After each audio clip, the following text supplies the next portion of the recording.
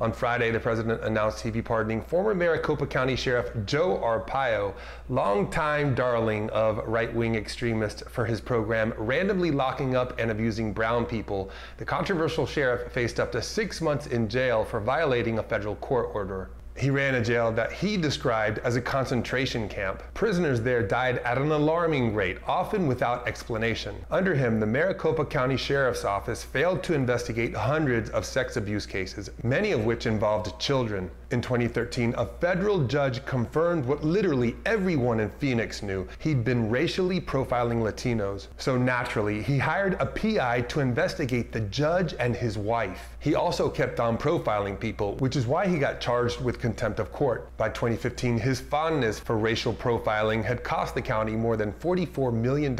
He wasn't just a tough sheriff, but a cruel and incompetent one, faking clearance reports for serious crimes while abusing the power of his office to arrest and intimidate journalists, judges, and county officials. Legal analysts agree the timing couldn't be any more suspicious as investigators close in on the president's alleged ties to the Russian mob.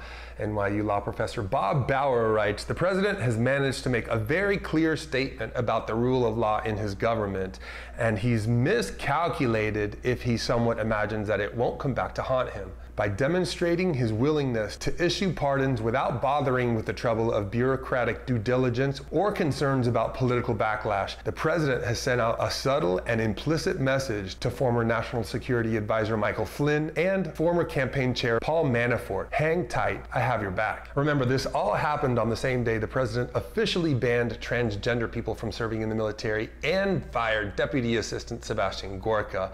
All the while, a Category 4 hurricane was bearing down on Texas. If you're getting whiplash just trying to keep up, maybe that's the idea. If you found the information in this video helpful, go ahead and share it with a friend.